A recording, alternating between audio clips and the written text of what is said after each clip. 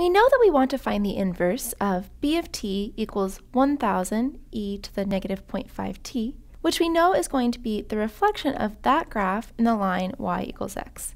So that means that we're looking for the equation of this graph right here. This is b of t, and this is b inverse of t.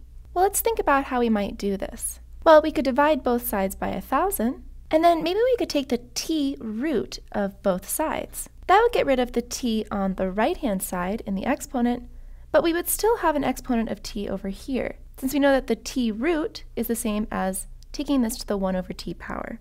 So that's not going to help us out at all. We actually need a totally new idea to solve this problem. And that idea is something that a Scottish mathematician named John Napier discovered in 1614.